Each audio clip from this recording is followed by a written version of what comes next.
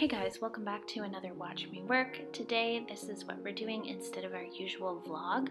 I tried to film a vlog last week, but honestly, it was a week of really bad headaches, maybe migraines, not sure. I did manage to get through my work days, but that was about it. So this is a regular new set on a client in salon. So nothing fancy, no wicked long lengths. This is really just in salon, regular day. I have cleaned her nails with 100% acetone. I believe she had a little coat of nail polish on there. And I'm coming through with my skiver bit from AR Nail Supply. The link is below. I love this bit for cuticles, just clean up, and I feel like it has taken my game kind of to another level with no lifting. The one thing that I really don't want to do when you come back for your fill is file lifting. To me, that's a useless amount of time. It's a waste of my time and yours. I could go on for ages about lifting, but there's no reason why it needs to be there. Absolutely none. So, mind you, sometimes it takes a decade to figure that all out. But filing lifting is personally, in my opinion, just one thing I don't want to do. So I'm prepping her nail. I am using a medium Ugly Duckling file from AR Nail Supply. You can also get them off the Ugly Duckling website themselves. I am shaping her nail just a little bit and just buffing off the surface shine. So I think you can tell in the amount of time I'm using here with each nail how little I'm buffing. I am honest to God just removing the shine, but I am removing the shine 110%. So I'm practiced at this. I have been doing this for 20 years. Don't fret if it takes you longer than it takes me. And if you can do it faster than I do it, then that's also great. You know, this is my first client of the day, starting her at 7 a.m. and I had a full day after that. So I try to pace myself a little bit. Shout out to the girls that start early and finish late, right? So I am prepping. She is a regular client. She likes to go 4 or 5 weeks. And sometimes if she loses a nail, she removes the whole set. It's something she's always done, and this is what happened this time.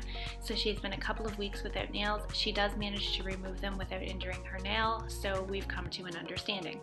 I'm now cleaning her nails with a 99% alcohol mixed with, I'm gonna say, about an ounce of acetone. Like, I don't measure it, I just kind of mix it. This is very important. You can kind of see how I'm holding the wipe there. I'm actually holding that strategically. I want one finger, usually my ring finger, on the right side and my middle finger on the left side so that I am getting into those walls, and my finger below is pulling down. So somewhat pulling down on the side walls so that I'm getting right in there, and I am visually checking them. I am using my Protein Bond because I don't believe in doing nails without it. I love Protein Bond. I've loved Protein Bond for a really long time. And I get this from Young Nails directly. I get usually a half dozen at a time and have them shipped. These forms I got off of Amazon, and they are linked in my Amazon must-haves below. I love these forms because they're tough. Like, they're not flimsy, and they're amazing. They also have a stickiness that is like beyond. The reason, like, I don't necessarily promote getting nail products off of Amazon. However, I do like to grab my disposables. I actually am looking at a drill bit right now that I've just purchased off Amazon. It came the other day, so I'm really excited to get to the salon and maybe give that a whirl. Every now and again, if I have something small that is a disposable that I need to purchase, I do like to try it off of Amazon, and I always try to let you guys know. If it is a hit, I do link it below in my Amazon store. It's an associate, so I do, or it's an affiliate, so I do make some pennies if you do purchase anything. So I do put the forms only on 4. I will do the thumb later. Sometimes the thumb just lays down and it knocks the form a little bit. Typically not with these, because honest to gosh, they are so sticky, and she has a drier skin type, so they would have stuck to her beautifully. But regardless,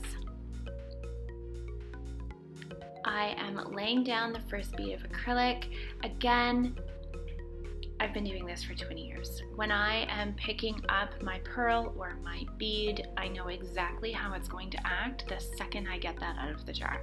I have spent a lot of time, and I suggest you do the same. If you're new, or even if you've been doing it for a bit, spend a lot of time learning the personality of your product and don't jump products around. Again, my personal opinion, but this is what I think. If you spend time getting to know the personality of your product, then when things happen or go wrong or what have you, you can confidently say what happened. I know on a super rainy day, as it actually was here, or a super damp day, this was pre-hurricane here on the East Coast, that my acrylic's gonna act different, but I know that and I can compensate. I feel like that is just so important to learn your product.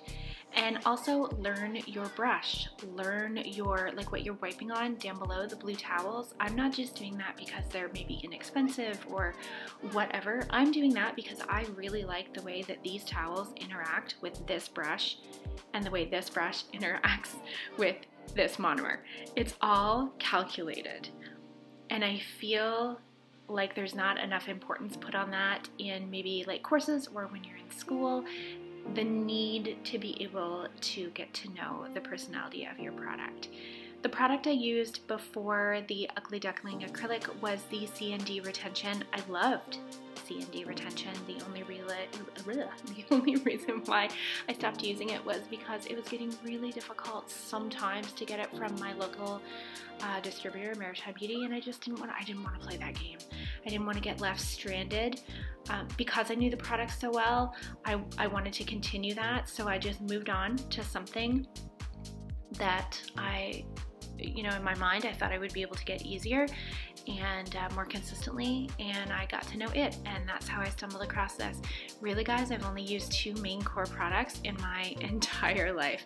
Aside from glitter bells, you guys know I love glitter bells, but my working product in the salon, the only reason why I stuck with this is because I know this. I like to know my product. If somebody comes back in and they've had some kind of lifting, which is not generally something I deal with, or they've had cracking, or they've had breakage, or I generally know immediately what has happened.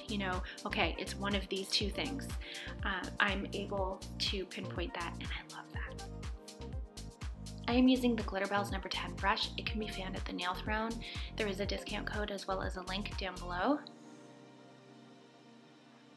I love this brush. I actually have been using it for a really long time, and I have a replacement and I haven't opened it because I feel like this one's just getting settled in, even though I've had it for quite a while.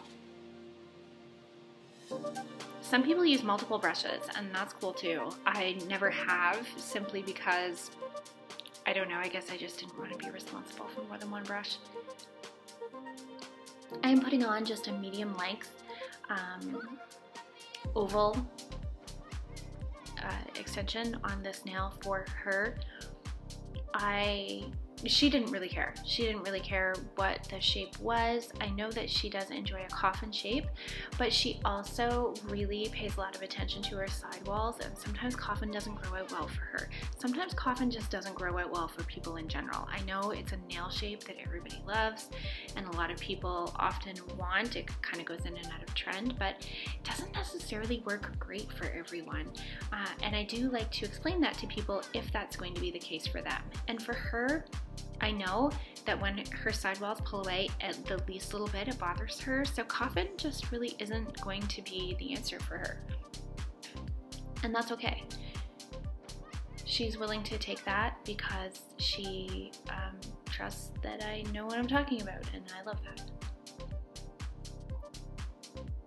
I tend to come in with 1 pearl first, and you can see that I'm working with this, wiping, trying to get this shape here, and it is because it's damp. It is because it's damp, and I picked up a bead, a pearl, what have you, that was maybe on the wet side. It wasn't too wet, or I would have put it down. I I would rather waste product than lay a bead of product down that is too wet or too dry and just try to work with it or kind of just make it work. I'm not into that. A lot of times you'll get cracking, breaking. And I also understand that in a lot of schools, now I'm speaking locally to me, but in a lot of schools, this kind of troubleshooting is not explained to you, and I think it's really important that it does get explained. There's a lot of times when clients will come back in with specific problems and you could know the answer to them, but you don't know where to look, or you don't know the chemistry behind it. If you are someone that really wants to know, wants to be in the know, all of the Doug Schoon books, I swear by them. I taught out of them. I learned from them. I still have them at the salon. They're dog-eared like crazy. They have Post-it notes everywhere. I still look through them. They are science. They are science-based. They are facts. They are the nail tech's Bible. I would listen to him before I would listen to anyone else when it came to chemistry of the nail. So again, it's the Doug Schoon books. I like the physical book because I'm of an age where physical books are great, but I'm sure you can download it as well. So I only do show you one hand of this. I only show you one hand of most of this simply because I didn't want to bore you. But let's go ahead and take a look at the fact that this video is 33 minutes. So my fills, my new sets, are 1 hour. That is general for me. Sometimes I book every hour, not always. I didn't for this, but it gives me time to get cleaned up and have a drink, especially when I've started this early in the morning. But you do you, of course, with appointments. All that to say, if it's taking you 2 hours to put on a new set, don't worry about it. Take 2 hours. If it takes you less time and you have great nails coming back with no lifting and your clients are happy, then awesome. That is totally cool, but don't compare your journey to other people's. There's no space here for that. If you are someone that does want to speed up your services though, I can suggest that you film it. It doesn't have to be from this angle, but film your journey and look at it back and see, so you can see right here, I took a second before I came back to her nail with that product. I was probably looking at her. We were probably talking, but you know, I know I have the time behind me to do that, but it doesn't hurt to watch back a video of yourself working just to see where you're stopping and pay attention to when you're filing, because lots of times we stop when we're talking, when we're filing. Kind of, I don't know, to make a point, to look up, to look at your client. Anyway, just take note of that if getting quicker is something you want to do.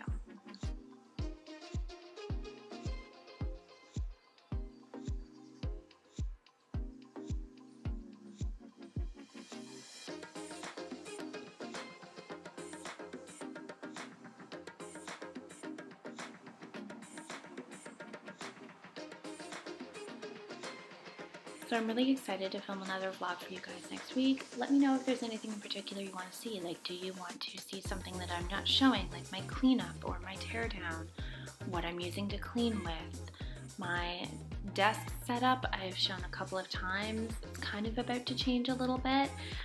Normally I get a new desktop quite quickly, like I trade it out pretty quick because it does get ruined pretty good.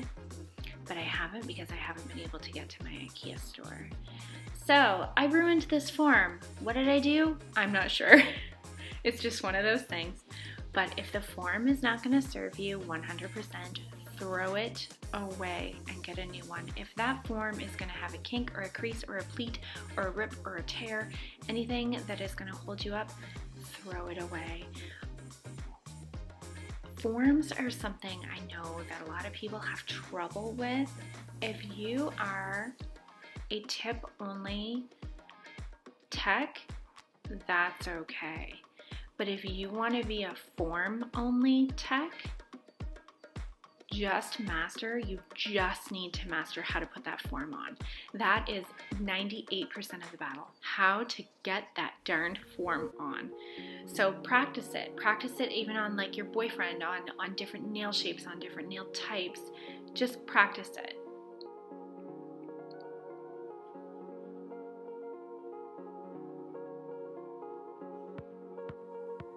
I don't personally use I don't personally use tips. I wasn't taught with them, but it doesn't mean I'm against them. I still think they give a lovely shape, and you know, for me it would take me 3 hours to put on a set with tips. For people that are used to working with tips, it takes them the same amount of time as it takes me to form. So never any shame.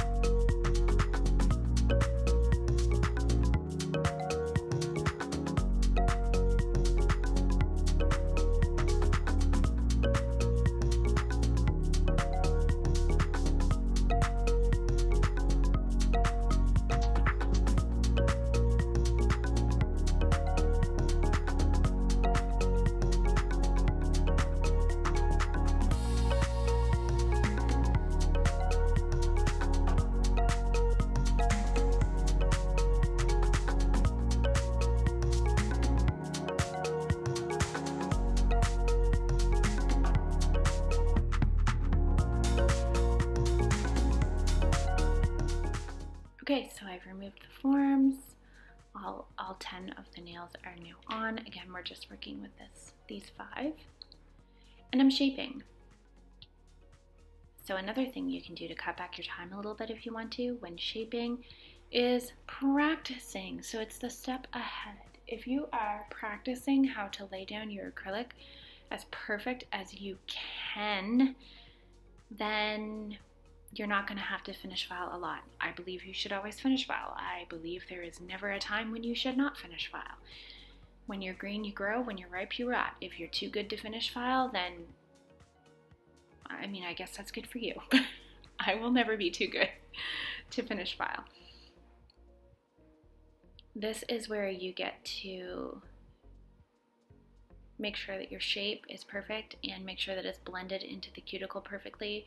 You can see me struggle a little bit with her here because I bumped the file, kind of look like a fish out of water here a couple of times, and it's because she has a generally stiff hand, so it's harder because those little micro moves that I'm trying to make just to tilt her finger one way or the other to be able to get into where I need aren't happening, and when they don't happen, the file slides off the nail.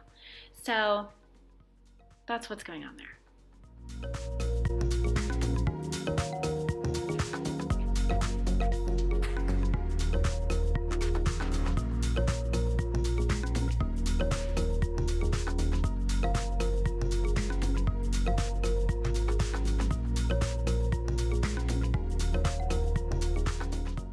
Every now and again, when a client is stiff, I do stop. You can kind of see me stopping. Sometimes I move her hand a little bit. Sometimes I just take my hand out of the picture, and it's me kind of, I mean, no joke, trying to get some feeling back in my hand, right? Like it's me just trying to reset my own hand. She has a stiff hand. She's not doing this to me on purpose, and I know that, and it's part and parcel, right? It's just something we have to deal with. Not every client is quite as movable as the next. This being first thing in the morning sometimes makes it better for me, sometimes makes it worse. but it really is just something we have to deal with.